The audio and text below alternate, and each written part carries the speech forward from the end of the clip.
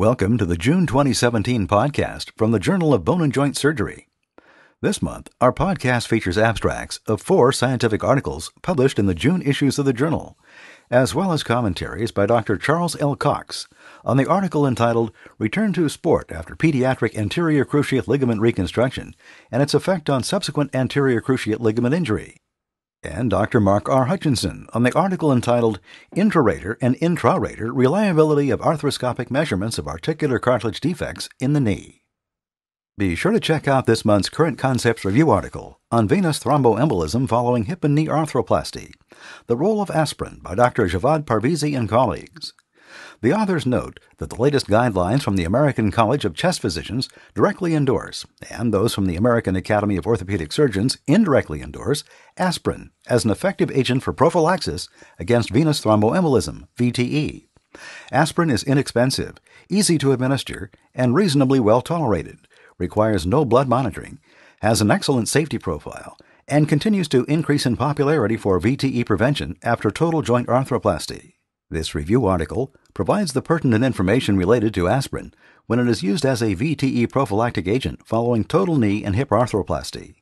In this issue, JBJS.org presents a new image quiz, a 6-year-old girl with knee and shoulder pain.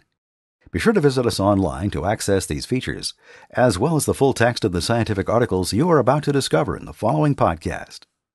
Next, you'll hear the first abstract of 4 that are being presented in this podcast.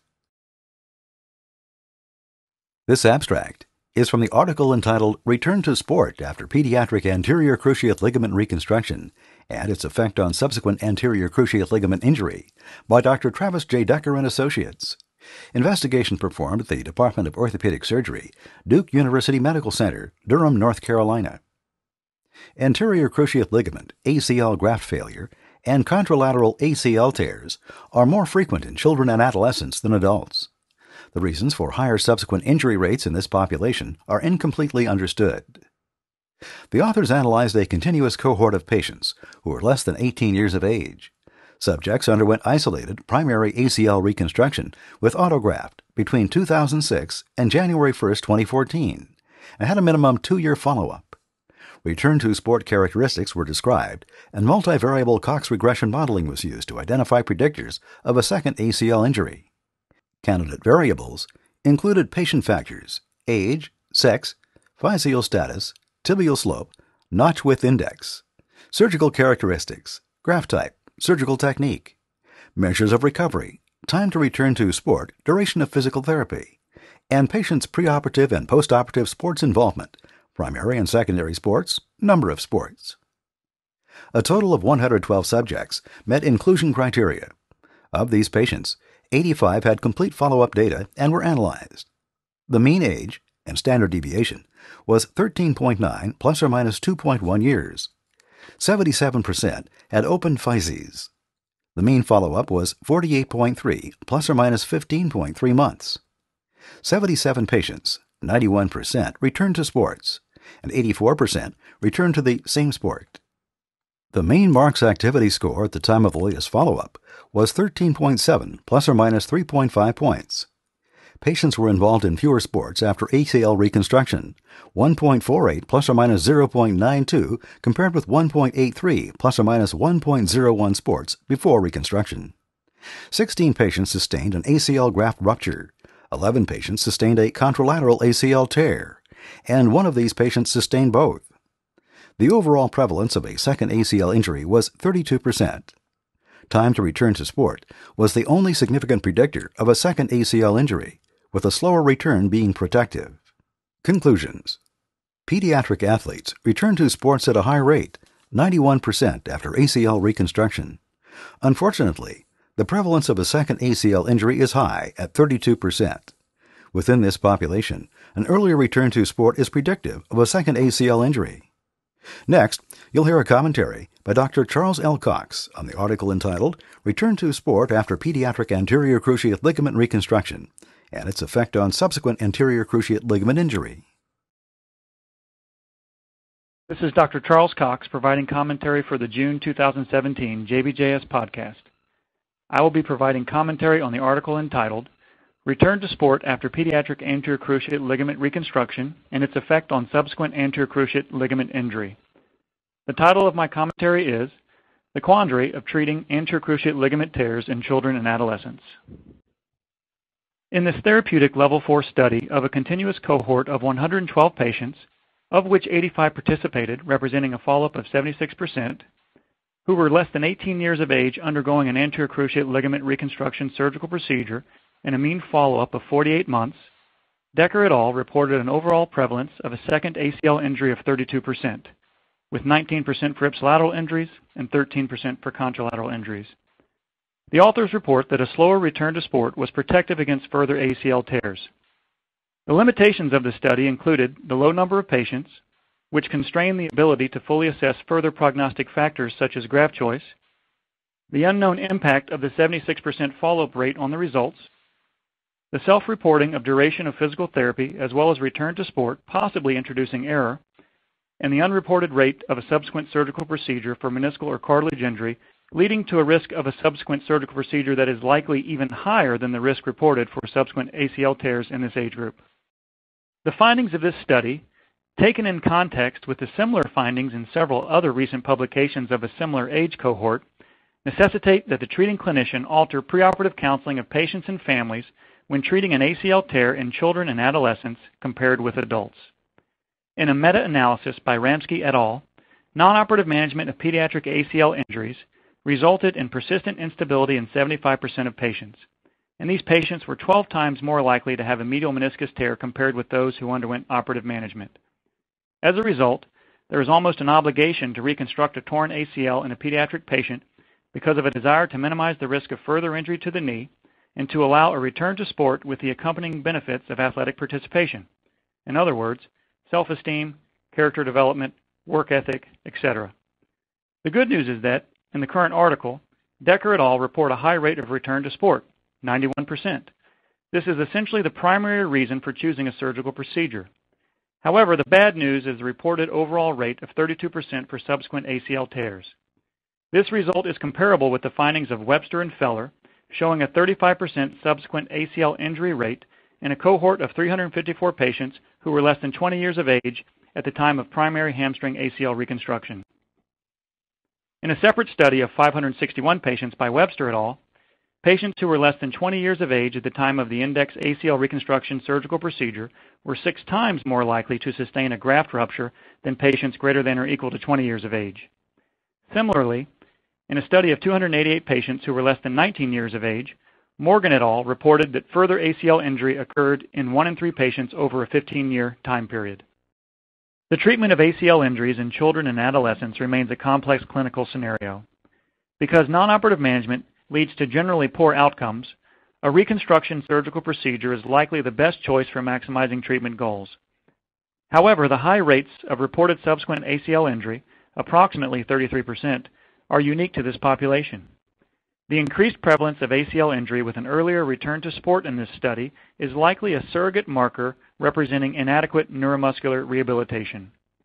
With these findings taken into consideration, the emphasis on secondary injury prevention should be the focus of further study, as it is likely that standard postoperative rehabilitation is insufficient in this population with a predisposition to subsequent injury.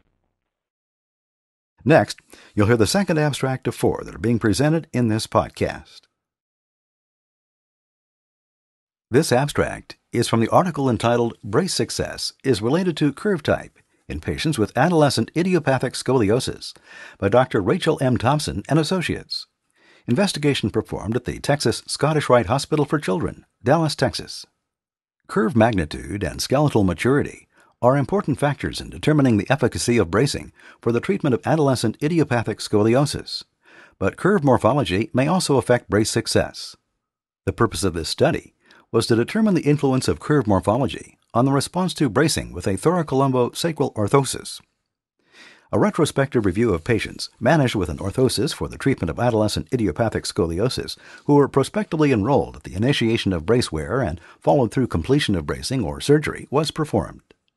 Inclusion criteria were main curves of 25 degrees to 45 degrees and a Risser stage of 0, 1, or 2 at the time of brace prescription. Compliance with bracing was measured with Maxim integrated thermochrons. Radiographs made at brace initiation, brace cessation, and final follow-up were used to retrospectively categorize curves with the use of the modified length M-length classification system, and more broadly to categorize them as main thoracic or main lumbar. The effect of morphology on outcome was evaluated using chi-square and Fisher-exact tests. 168 patients were included. There was no difference in curve magnitude at the time of brace initiation or in average hours of daily brace wear between groups.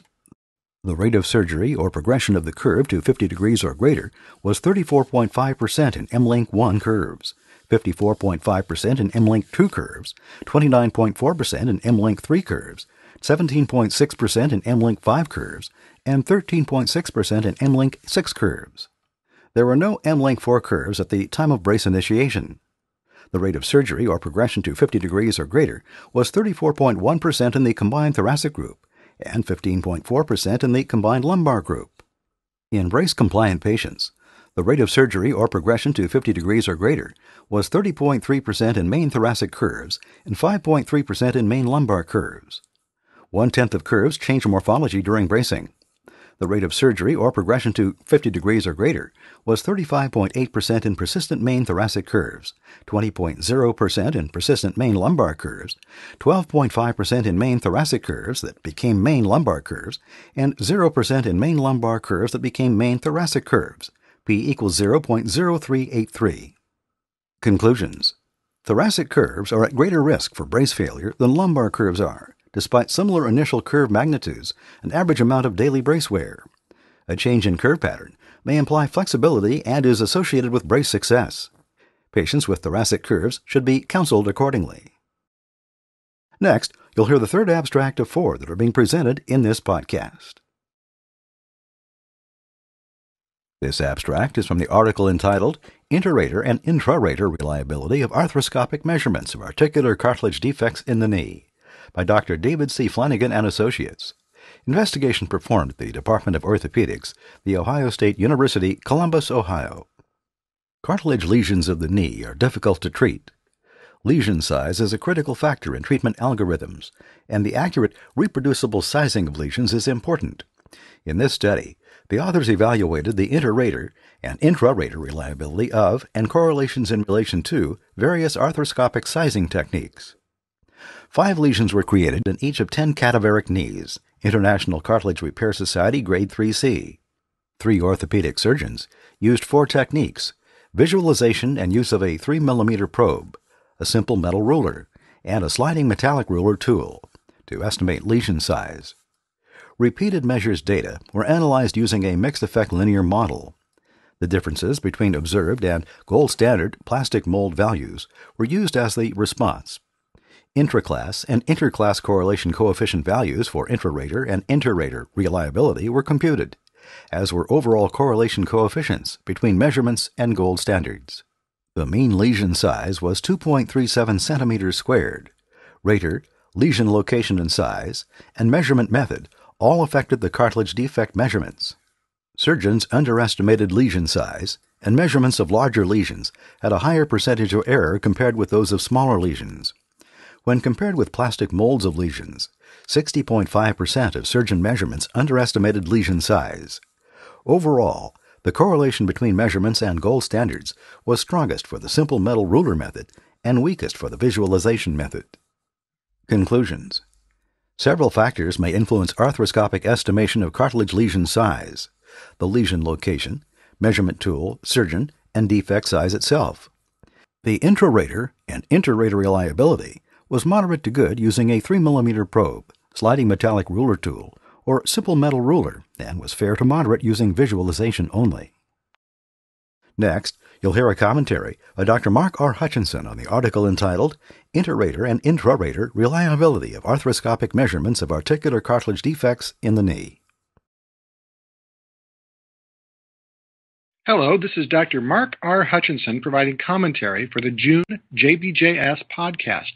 I will be providing commentary on the article entitled Interrater and Intrarater Reliability of Arthroscopic Measurements of Articular Cartilage Defects in the Knee. The title of my commentary is Does Size Really Matter? Flanagan and colleagues have created an elegantly designed cadaveric study with the singular goal of assessing the accuracy and dependability of arthroscopic techniques of measuring chondral defects in the knee. Their findings confirm what we know from previous studies. That is, arthroscopic measurements of articular cartilage lesion size can be variable and, in turn, impact decision-making regarding treatment or predictions regarding outcome. Ultimately, the authors convincingly demonstrate that the measurement of larger lesions is less reproducible and dependable than that of smaller lesions. This has important implications for clinical research. Further, they show us that dependable measurements are more likely in certain regions, that is to say the tibia is more reproducible than in others, that is to say the trochlea. Finally, they nicely demonstrate that certain measurement techniques, use of a sliding metallic ruler or a fixed metal ruler, are more dependable than the use of simple visualization. It should also be noted that observers in this study were fellowship-trained arthroscopists, suggesting that the outcomes might even be worse with less trained or less experienced surgeons. Ultimately, though, the study begs the question, does accurate measurement of size really matter? Are the differences identified by these authors real, but not substantially different clinically? In this study, the differences between the gold standard, plastic molds of the lesions, and recorded measurements, as well as variations between the measurement techniques, anatomic locations, and examiners were rarely greater than 0.5 to 1 centimeter. Classic algorithms suggest that our treatment options differ when the size lesion is less than 2 centimeters, between 2 and 4 centimeters, or greater than 4 centimeters squared. I'm not sure that the therapeutic choices differ substantially enough, whether a lesion is 2 or 2.5 centimeters, for example, or at least various sizes in excess of 4 centimeters. Indeed, these authors nicely demonstrate that small lesions are more accurately measured than large lesions, suggesting that the measurement of lesions around the critical size of 2 centimeters is more likely to be dependable than that of lesions of greater than 4 centimeters. The large lesions would likely be treated similarly anyway, whether they are 4 or 6 centimeters squared. Be that as it may, the accurate measurements of chondral lesions may have important clinical impact and benefit, particularly regarding the prediction of prognosis and documentation of disease progression. Since this cadaveric study was not a clinical outcome study, the impact in these areas would require additional research. Ultimately, the authors should be commended for raising our awareness regarding the inaccuracies inherent to arthroscopic measurement of cartilage lesions in the knee. I would concur with the recommendations of the authors. When measurements are in gray zones of treatment algorithms, it may be prudent to remeasure cartilage lesions prior to making treatment decisions. Indeed, these are the ideal lesions that would benefit from the most accurate tools of measurement available. Regarding the issues of whether size really matters, that is to say, whether a very accurate and reproducible measurement is needed in all cases, when making definitive clinical decisions, this study does not answer this question. For marrow stimulation techniques, the lesion needs to be small enough to be contained with clean cartilage borders that bridge the load of cartilage stress. For autologous osteochondral transfers, the lesion can be bigger than the marrow stimulation, but is limited by the number of cartilage plugs available to fill the defect. Finally, for larger lesions, alternative options are required, including osteochondral allograft or cellular regeneration techniques. Ultimately, I believe the authors did a wonderful job in this paper and made us more aware that measurement can be important, but in terms of clinical outcomes, Lisa still begs the question, does size really matter? Thank you very much for your attention. Next, you'll hear the last abstract of 4 that are being presented in this podcast. This abstract is from the article entitled Comparison of Anterior and Posterior Surgery for Degenerative Cervical Myelopathy, an MRI-based propensity score matched analysis, using data from the prospective multicenter AO Spine CSM North America and International Studies by Dr. So Kato and Associates. Investigation performed at the Divisions of Neurosurgery and Orthopedic Surgery and Spinal Program, University of Toronto and Toronto Western Hospital, Toronto, Ontario, Canada. Surgeons often choose between 2 different approaches, anterior and posterior, for surgical treatment of degenerative cervical myelopathy on the basis of imaging features of spinal cord compression, the number of levels affected, and the spinal alignment. However, there is a lack of consensus on which approach is preferable. The objective of the present study was to use magnetic resonance imaging, MRI-based propensity score matched analysis, to compare postoperative outcomes between the anterior and posterior surgical approaches for degenerative cervical myelopathy. A total of 757 patients were enrolled in 2 prospective multi-center AO spine studies, which involved 26 international sites. Preoperative MRIs were reviewed to characterize the causes of the cord compression, including single-level disc disease, multi-level disc disease, ossification of the posterior longitudinal ligament, enlargement of the ligamentum flavum, vertebral subluxation, spondylolisthesis, congenital fusion, number of compressed levels, or kyphosis. The propensity to choose anterior decompression was calculated using demographic data, preoperative MRI findings, and the modified Japanese Orthopedic Association scores in a logistic regression model. The authors then performed one-to-one matching of patients who had received anterior decompression with those who had the same propensity score but had received posterior decompression to compare 2-year postoperative outcomes and 30-day perioperative complication rates between the 2 groups after adjustment for background characteristics. A total of 435 cases were included in the propensity score calculation, and one-to-one matching resulted in 80 pairs of anterior and posterior surgical cases. 99% of these matched patients had multi-level compression. The anterior and posterior groups did not differ significantly in terms of the postoperative modified Japanese Orthopedic Association score, Neck Disability Index, or SF-36 Physical Component Summary score. The overall rates of perioperative complications were similar between the 2 groups. However, dysphagia/dysphonia was reported only in the anterior group, whereas surgical site infection and C5 radiculopathy were reported only in the posterior group. Conclusions: anterior and posterior decompression for degenerative cervical myelopathy resulted in similar postoperative outcomes and rates of complications. Thank you for listening to this JBJS podcast. Please visit www.jbjs.org for commentary and perspective on many of the articles presented in this podcast, and for more content of interest.